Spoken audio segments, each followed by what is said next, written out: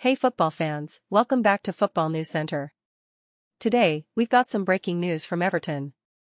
They have officially appealed the red card shown to Dominic Calvert-Lewin during their FA Cup draw against Crystal Palace. In case you missed it, Calvert-Lewin was sent off in the 79th minute after a controversial VAR review.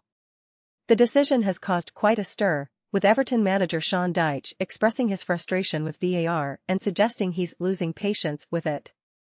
Dyche pointed out that if they're going to slow down the footage and scrutinize every little detail, then they should do it consistently for all incidents. He mentioned a penalty incident involving Beto where there was contact, but no penalty was given. Dyche believes that the slow-motion replays can make things look worse than they actually are.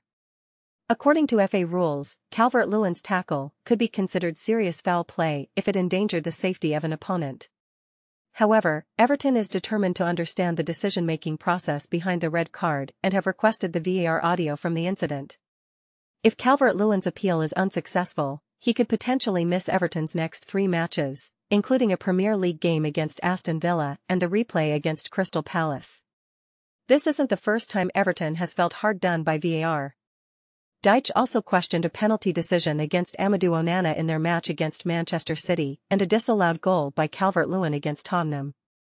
It seems like the club has been on the wrong end of some questionable calls recently. In other news, winger Dwight McNeil sustained an ankle injury in the same match against Crystal Palace. While there's hope that the injury isn't too serious, McNeil will be assessed further to determine the extent of the damage. That's all for today's update. Make sure to subscribe to our channel for more football news and stay tuned for further developments on the Calvert-Lewin red card appeal. Thanks for watching and see you next time.